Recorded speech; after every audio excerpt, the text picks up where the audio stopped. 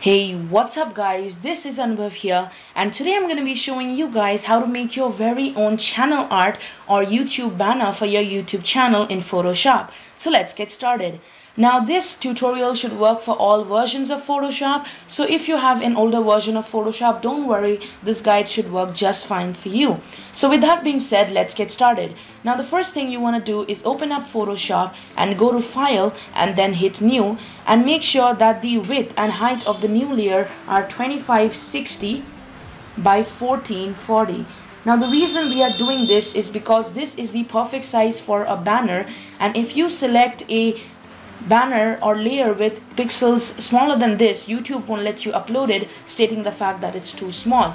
After you've done with that, leave the other options as it is and make sure that the background content is transparent. After that, hit OK, but as you can see, I've already have it set up here, so I'm just gonna hit cross. So once you're done with that, we have our big layer right here, and now we need to look for some cool backgrounds. Now you could always select some colors and add some effects and make this the simple color background.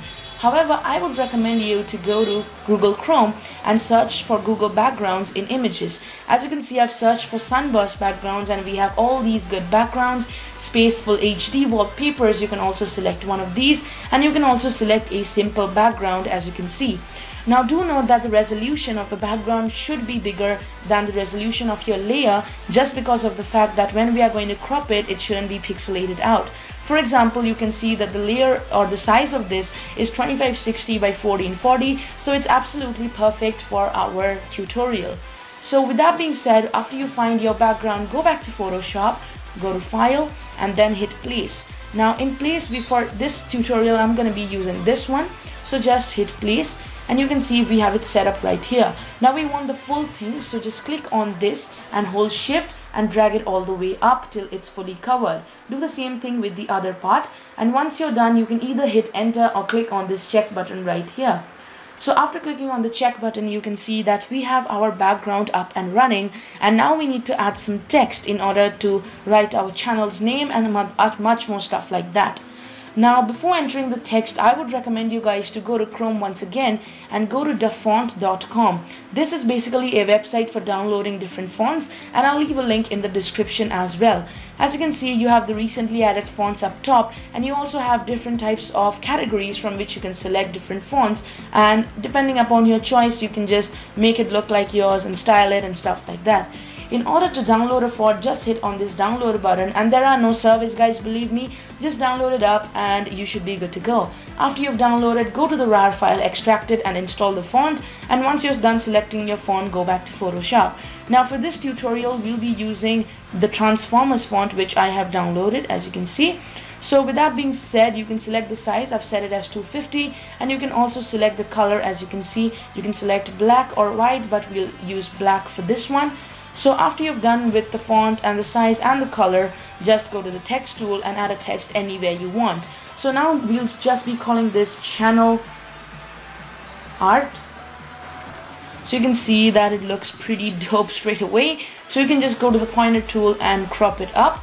Now for you to crop it up to the perfect, I would recommend you to hold Ctrl+A and then go to Layers, Align Layers to Selection, Vertical Centers, and again go to Layer, Align Layers to Selection, Horizontal Centers. So you can see that it's in the center as of now, and then to deselect it, just hit Ctrl+D. So you can see we have our image up right here. Again, you can move around it with it if you want to do it on your own.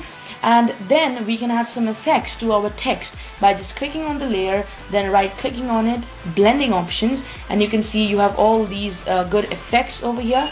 You can add a bevel and emboss, a contour, a texture, a stroke, a inner shadow, inner glow, satin, color overlay. You can even add a different color, gradient overlay, and much more stuff like that. But for this tutorial, I'm going to be using just this and the drop shadow. Now the drop shadow makes it look really cool, so we will use that. As you can see, we'll just deselect this, and the drop shadow, make sure that it's 100% opacity. Now again, you can play around with it, it's fully your choice. You can select the distance. For now, I'll do it 55 and 55. As you can see, we have this nice 3D look right here, and again you can move around with it, and you can see that it straight away looks too good. Now you can also add some different text by selecting a different font. For example, in my own channel art, I add some different text itself. So we can select this Action Comics text, and again we could reduce the size, as you can see. So we just go to text, a new layer, and go and select the font which I showed you guys, Action Comics, and make sure that the size is 150 because we don't want it to interfere with the main text which we have here. So over here you can see we have the text, and we could just enter guide. As you can see, it looks like this. However, the font hasn't been selected properly, but you can see that the font looks like this, and from here we could just select the font, and as you can see, that looks pretty dope. So you can see that we can again crop it and place it at a convenient location. Again, right click on it, go to blending options, and add some different effects as we did with the other one. You can see we can add a drop shadow as I showed you guys. Again, increase the opacity to 100%, distance 0, spread 55, and size 55. Hit OK, and you should notice this is looking just too good. So as you can see, we have our text edited, different types of text all done, and you are pretty much completed. But the last thing you need to do is place some different PNG files if you want. For example, if you're a techie like me, you could just download some PNG and enter this Android guy right here. Once you enter it, you should find him looking like this, and you should see that it is right here. We could just enter it here. Again, you could hold shift and crop it if you don't want it to interfere too much. Once you're done, hit enter. And as you can see, we have a icon, a text with a different font, another text, a good looking background, and edited, and everything just looks awesome. So you can see that it's that easy to create a channel art. It's no trigonometry, guys, and you can do this, play around with it. Again, it's all about your imagination, and there is no hard and fast rule that you have to do it this way. However, this is the basic way how I create my channel art. As you can see, I'll just show you guys, this is the art which I have, and you can see that it looks pretty dope itself. So after you've done with it, go to File, then hit Save As. Now from here, you can save it either as a Photoshop format, which is basically going to save it as a Photoshop file for you to edit it later. However, if you're fully confident with your editing, change the format to PNG or JPEG.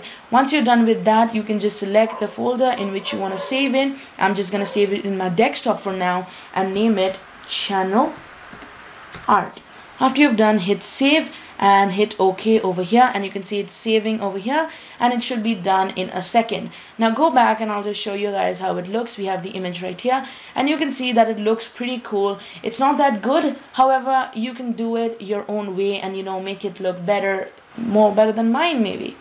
So I hope you guys, this video helped you. If it did, leave a like and subscribe to my channel for more videos like this. Again, if you get stuck, just hit me up in the comment section and I'll be sure to check you out.